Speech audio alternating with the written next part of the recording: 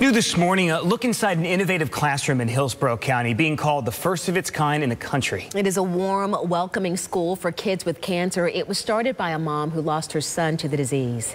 ABC Action News reporter Sean Daly shares this inspirational story. Bring over my pizza. I'm hungry.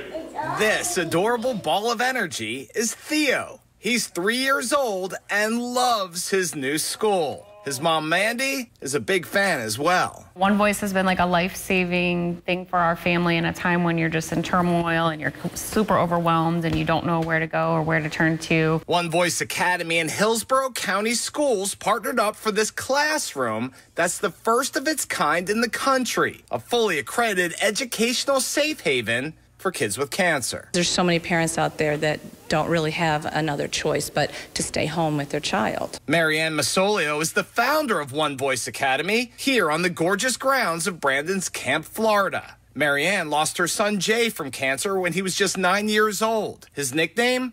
Jaybird. He is very much remembered here as a kid who just wanted to be a kid. So often we say, no, you can't go to Girl Scouts. No, you can't go to prom. No, you can't go to baseball. They should be able to go to school. For about 20 years, Marianne talked about her dream with friend and Hillsborough County School Board member Dr. Stacy Hahn. So often you wonder, why am I put in this role? When I see Theo and I interact with him, I know that's my why.